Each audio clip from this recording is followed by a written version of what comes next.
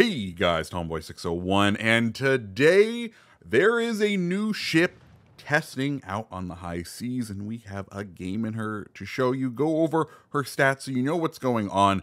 If you're unaware, Wargaming has been doing this as of recently to try to get kind of a double check by the community to make sure all the stats are correct, or if a ship needs to be tuned one way or another before its release. And honestly, that's a good thing because we saw what sort of drama Weimar and Ark Royal caused. So to do this is a good thing. Today's ship, a brand new premium tier 7 Russian battleship. That's right. For all of those people out there like me who don't have Lenin, you can finally have yourself a tier 7 premium Russian battleship. This one is the Borodino. And let me just say, this ship is, we'll call it mighty interesting. So its hull is a Stalingrad hull, which is one thing. Nose armor on it is going to be 25 millimeters. It's gone through two versions over on PC, the first one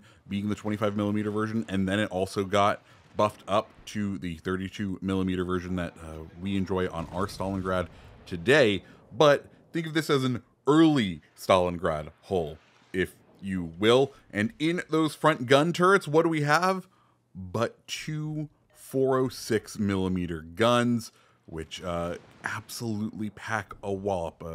If I recall correctly, they are basically tier 8 Sovietsky Soyuz guns that have been mounted within Borodino.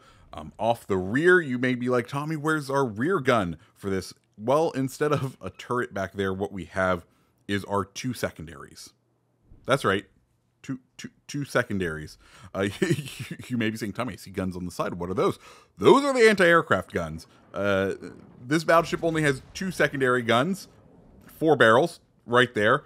Not much range on them, 5.2 kilometers. So I guess you could build into them technically, but they won't be worth much. But that's not the only other weird thing about Borodino, because as I've said, there's now a 25 millimeter bow.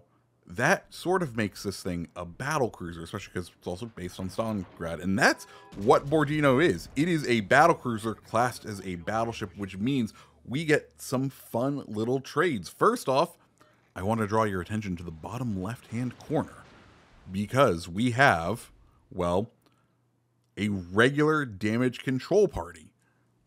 Pretty great. So you don't need to use Master Mechanic. You can instead buff the dispersion with your battleship commander on this, and when you do that, well, over on PC, Borodino enjoys, or Borodino enjoys a 2.0 Sigma, and well, given the sort of spread that we are seeing here, I think we have pretty accurate battleship dispersion with that 2.0 Sigma.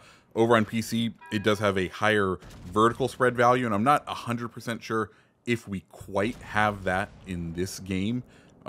In this version of the ship, but this does feel surprisingly accurate at longer ranges for a Russian battleship. So that's the first little weird thing. The other weird thing you may notice off on the right hand side is a radar. We have 2 charges of it, 11.7 kilometers for 30 seconds. That's right. This ship has itself a good old radar. Which is very interesting. Like, very interesting overall. You know, this is, I think, my 3rd match in this ship, so I'm not going to give it a full review. We'll wait for it to come out and actually have its final release stats. But I will say that overall, my impressions of Borodino are, it's a little bit of a weird ship, and you know how I enjoy those weird ships. Okay, so we've talked through that. Let's go ahead and talk through the game. We are here on Riposte. We've burnt our radar trying to find this destroyer. We finally pick it up with the last couple of seconds on the radar, but unfortunately we're not able to do anything.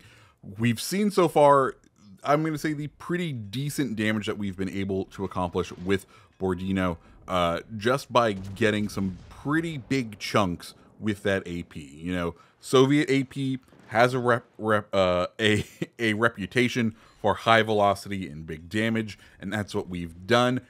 We want to play Borodino at these longer ranges because, well, if you're getting close with Borodino, that high velocity is going to mean when at least you have cruisers to shoot at, some unfortunate overpens. And that's just the life you live. Also, it is still a Soviet battleship, so we do still get these wonderful amounts of just slightly missing in that accuracy department. I know we said it was accurate before, but you still only have 6 rounds going down range, which means even a little bit of maneuvering can land you in a big amount of trouble. But we'll get, I think, a lucky Pitadel right here. Thank you for the Pitadel. And, oh, they're so close, but someone else gets them. Anyways, back to the Borodino. The other 2 consumables, as you can see below, we do have a heal and a secondary battery, enhanced secondary battery. We don't have any other options to switch anything out, so this is sort of what you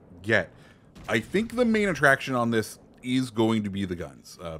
When we have broadside ships, you can see just how much damage we are able to chunk out of people. As of yet, I haven't really seen how it's going to stand up when it's in a full frontal fire position.